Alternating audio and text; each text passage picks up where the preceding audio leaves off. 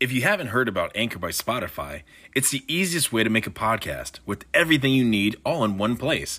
Let me explain.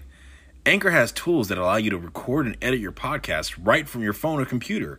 When hosting on Anchor, you can distribute your podcast on listening platforms like Spotify, Apple Podcast, Google Podcast, Amazon, and so many more places.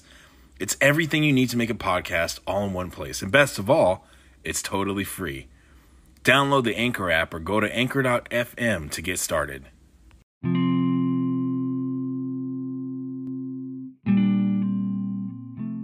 Hello and welcome to another episode of Real Talk with RJ. If this is your first time listening, please don't forget to follow and like depending on the platform you're using. And if there is one, please hit that notification bell so you will know as soon as we release a brand new episode. Today we're going to be talking about a subject that many people battle with. Taking off the mask. I'm not talking about the mask that they made us wear for COVID for so long when we catch them all the time wearing no mask, but they make sure we wore our mask everywhere we went. I'm not talking about that mask. I'm talking about the metaphorical mask that so many of us wear so that we're accepted in the society in which we find ourselves. That's what I'm talking about. So many people wear these masks because they want people to think that there's something they're not. Because they believe that if people were to be able to see who they really are, they might lose all their popularity, all their fame, etc., etc., etc. This is a reason why for so often we see people on TikTok and other social media sites who are pretending to go and give food and money to homeless people, quote unquote homeless people. These are paid actors, or these are people that really are not homeless, who for some reason often are deaf and can't hear the loud, obnoxious noise of a paper bag in the background with money all in it, and they have no idea the person's there until the person taps them and they turn around and go, "Oh my gosh, look at all that money." And they're like, "It's for you." Come on now. These people are super fake. And there's so many more on TikTok and in the social media world who are fake and pretending to actually care about people and do absolutely nothing about it. I can tell you what, real people who actually care about the homeless do things and don't tell anyone about it. Because they don't do it for fame. They don't do it for likes. They do it because that's who they really are. So the first thing we need to discuss about this proverbial mask is it should be more metaphorical mask. The first thing we need to talk about regarding the metaphorical mask that so many of us wear is, why are we wearing a mask? And again, I'm not talking about the COVID-related masks and all that stuff. I'm talking about that metaphorical mask that we hide behind. Why are you wearing a mask? Maybe it's because you're not happy with yourself. Maybe it's because you don't think you're good enough. Maybe everybody that ever knew you or seen you thought that you weren't good enough and would tell you that. You're never going to amount to nothing, they would say. You're worthless. All you're ever going to be is a failure. You're a disgrace. All these mean things, I'm sure so many of you have heard. But just because somebody says their opinion doesn't make it a fact. Think about it.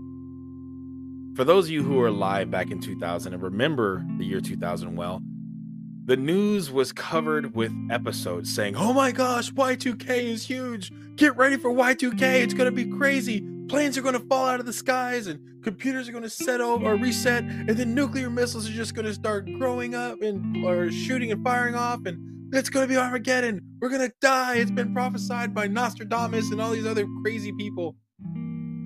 Then a bunch of computer program software engineers were telling people, you don't need to update your computer software. Don't worry. The computers are going to be fine. They don't need this update. People are like, "No, I want it because I don't trust the news. The news is saying this stuff. I'm scared. I want to be prepared." And then 2000 came. Nothing happened. No planes fell out of the skies. No nukes were fired. Nothing happened. And then the next day, nobody said anything about it as though it never happened. Because none of those news outlets wanted to admit, we were wrong. So why did I say that? I said it to reiterate that just because somebody says something doesn't make it true. If you're not happy with yourself, why is that? Is it because you put so much weight and importance on the opinion of other people who can care less about you? Do you believe that your worth And your life and the success and value of who you are hinges upon the opinions of these idiots who think that they are the best in the world. I'm telling you right now, Kim Kardashian and the whole Kardashian family, and I use that name because it's a very popular name. The worldwide pretty much knows who these people are. These people do not lose sleep if you like them or don't like them. They are getting so much money and they can care less of what your opinion is about them. They don't base their the value that they see in the mirror based off of your opinion. They know their worth. So why should you care about the opinions of other people? If you don't me personally, I'm not super wealthy, but I guarantee you I can walk in a room with super wealthy types and not have to worry about what people think of me or what people are thinking about when they see me, because I know how to blend in anywhere without forgetting who I am or losing track of who I am. I've had conversations with multimillionaires who have educated me in things I would never know otherwise. So I can blend in anywhere without losing my character or losing who I am. I don't have to fake to make it. If I don't know something, I will say it. And if I'm in a room full of obnoxious people who they want to explain things to me or about their culture, about the society that I'm learning about, or they want to sit there and down talk me, I'll just excuse myself. I have no reason to want to be around a group of people who think they're better than me. Why would you? Why would you want to surround yourself in an environment where people think they're better than you? You are special. You're incredible. You're amazing. If you are with a significant other, a spouse, or a partner who thinks they're better than you, sweetheart, they are not worthy of you.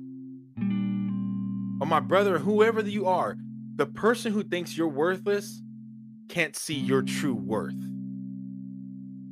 Don't waste your time being with someone who is not worthy of you. Each and every one of you has something to contribute special. Each and every one of you is an incredible creature. Each and every one of you is created unique. Don't put any amount of weight or value on the opinions of people who can care less if you breathe or die. That's like asking a hungry, rabid lion. Well, lions probably won't be rabid, but it's like asking a hungry, vicious lion, hey, do you think I'm worth living or what? He doesn't care. He wants to kill you. He wants to eat you. They don't care about you. So why should you care about the opinions of other people who don't care about you? It's foolish. It's really foolish. And you're wasting energy and time in doing that. You need to look in the mirror. And if this message is for you, take a second, go to your restroom while you're listening to this, or go to a place where you have a mirror. Look in that mirror. Look yourself in the eyes. And with seriousness, mean it and tell yourself, you were put here for a purpose. You are not worthless. You are priceless.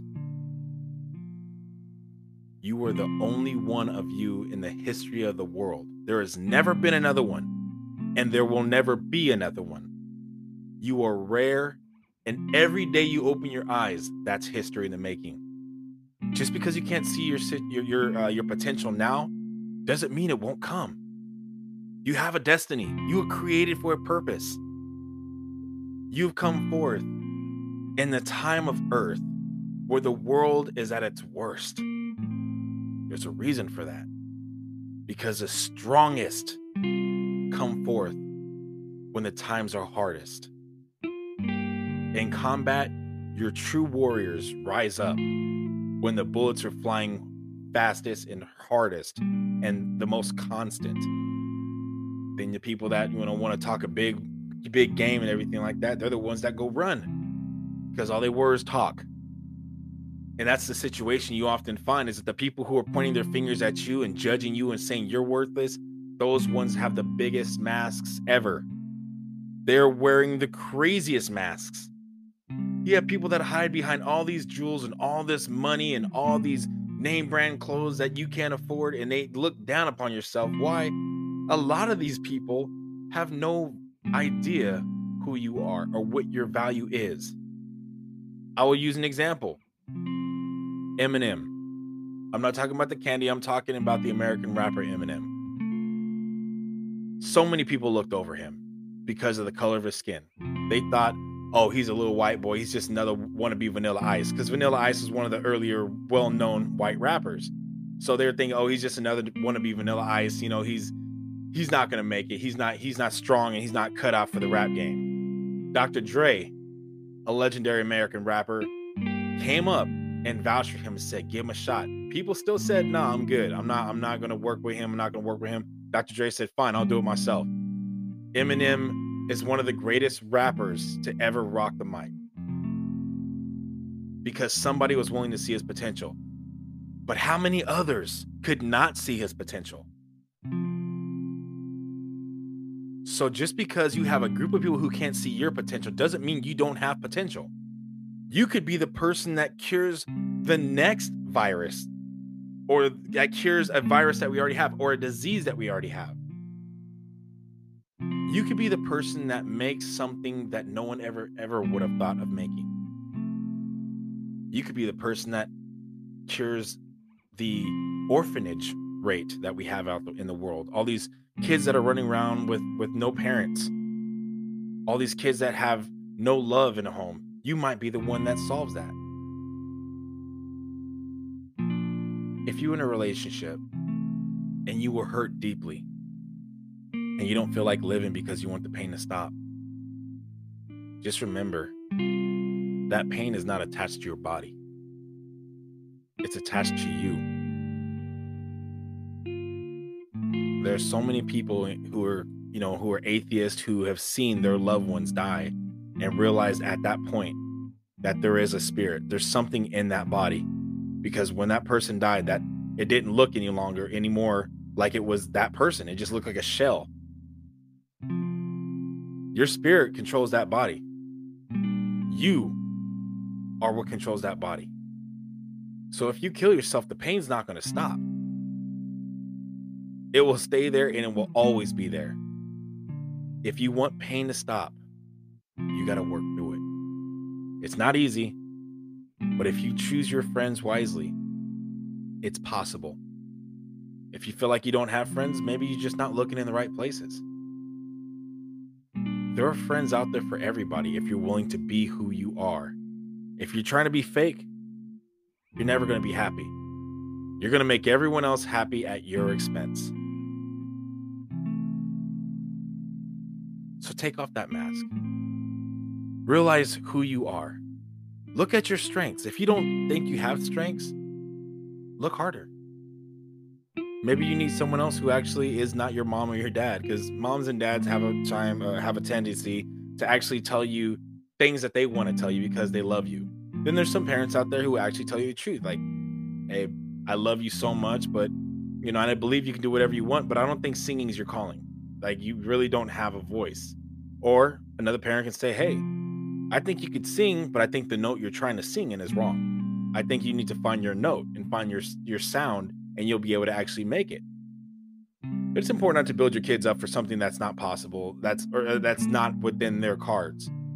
Like, if you have a child, for example, if you have a child who has muscular dystrophy and is wheelchair bound, you're not going to go and lie to that kid and say you could be the greatest weightlifter ever. Come on now. You got to be honest with your kids.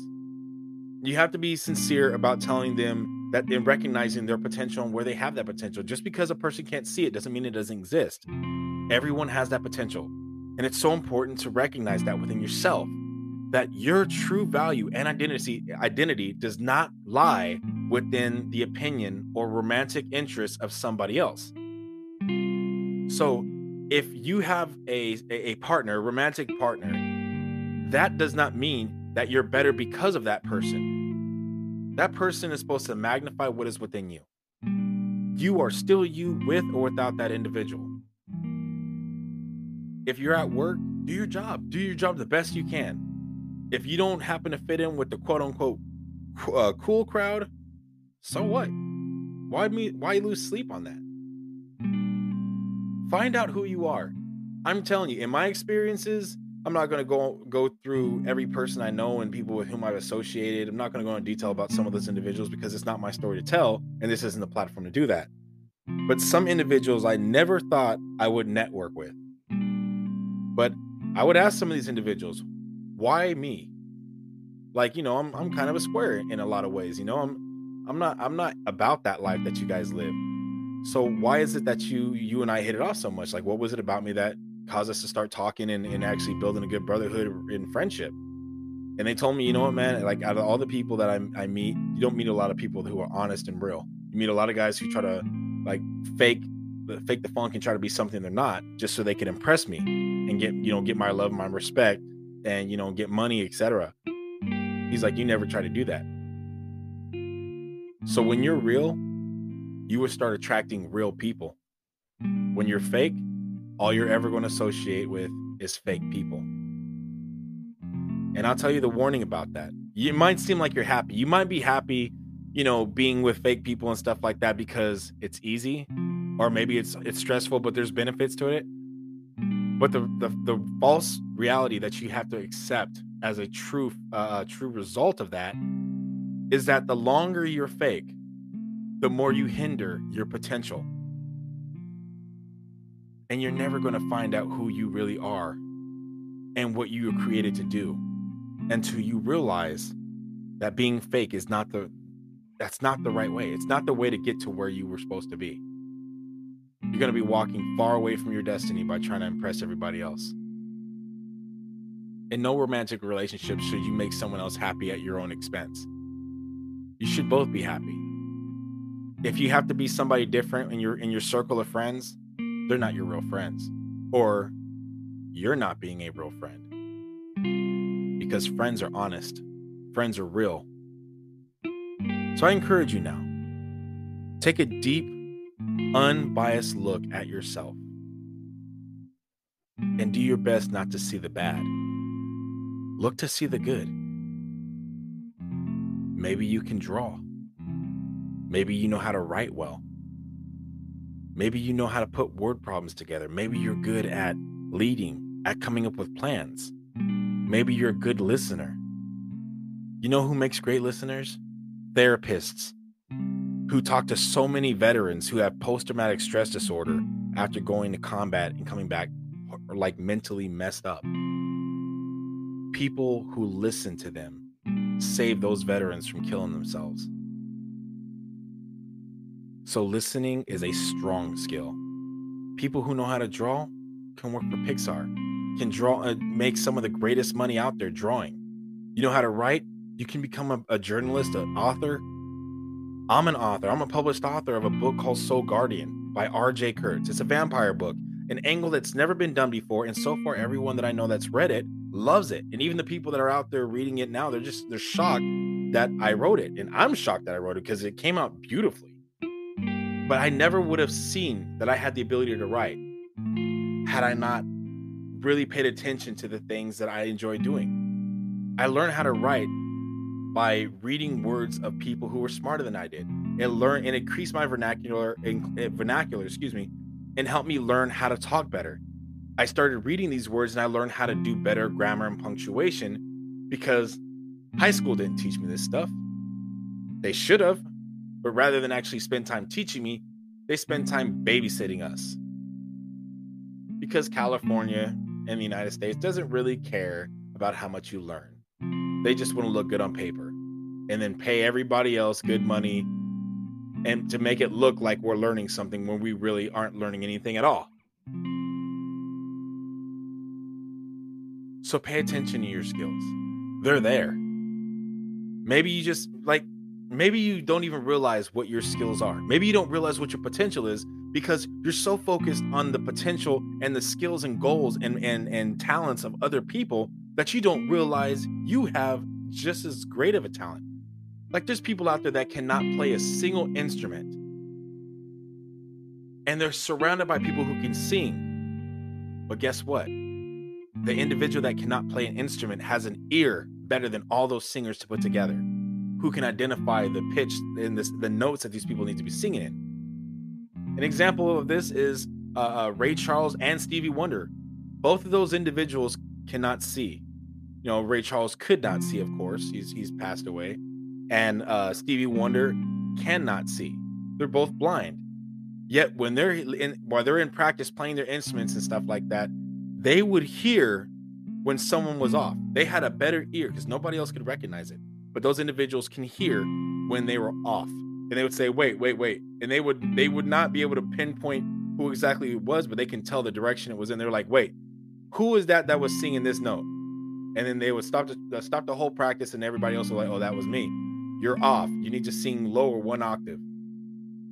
So just because other people have talents that you don't doesn't mean that your talent is less important. They might have talents to sing, but you have talents to save a life.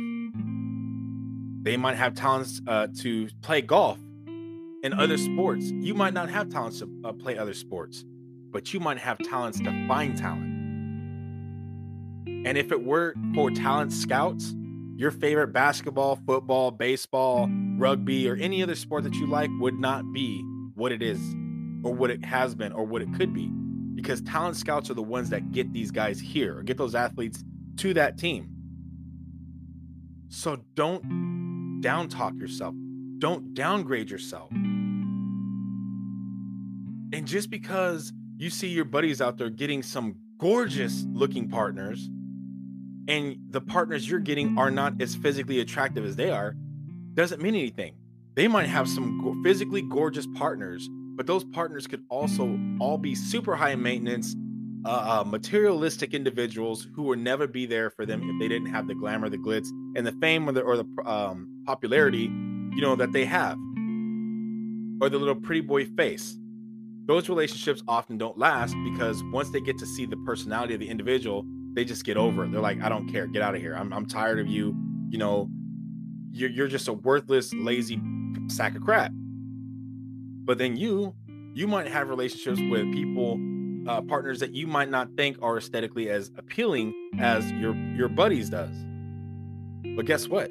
You're getting people that may be more real, that are loyal, honest, and creative, have great personalities, and you're actually able to see the person, and you have better quality relationships than your partner does. I've asked a couple of my buddies this question because, I would want to ask them these, something that they, I like to ask like creative questions just to see where people's minds are. So one of the questions I asked some of my buddies in a couple of jobs I've had, in circle of guys, I asked them, let me ask you a question. So let's say you crash land on a plane and you're on an island by yourself. You can choose one of 2 women. The guys with whom I was talking were all heterosexual. So I asked them, you can have one of 2 women. You can have one woman that is exceptionally beautiful with an incredible body, and she can do the most amazing, physically intimate things that you can imagine, but she's super lazy, super stupid, and that's it. She's great at all the physical intimacy stuff, and she's great to look at, but she's lazy and stupid. Or would you want to have a girl that is, or a woman that is completely physically not your type, physically unattractive to you, but she's smart and she's a very hard worker? Keep in mind, you have no idea how long you're going to be on this island. Every one of those guys, or the majority of those guys, and I was surprised. I thought every one of them were going to say, the person that's a hard worker and smart.